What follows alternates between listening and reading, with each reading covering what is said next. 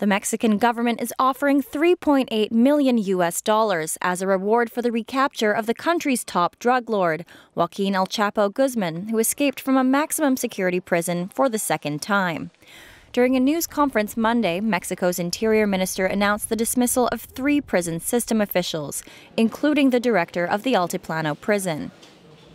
No podemos omitir que para lograr su propósito, el hoy prófugo de la justicia tuvo que haber contado con la complicidad de personal y o funcionarios del Centro de Readaptación Social del Altiplano. The elaborate scheme involved a sophisticated mile-long tunnel that opened from the shower area of Guzmán's cell, raising suspicions of corruption. The tunnel led to a home, which Mexico's Attorney General toured on Sunday. She said that more than 30 workers from the prison have been taken in for questioning. In addition to facing drug charges in Mexico, Guzmán faces multiple federal drug trafficking indictments in the U.S. and was on the DEA's most wanted list.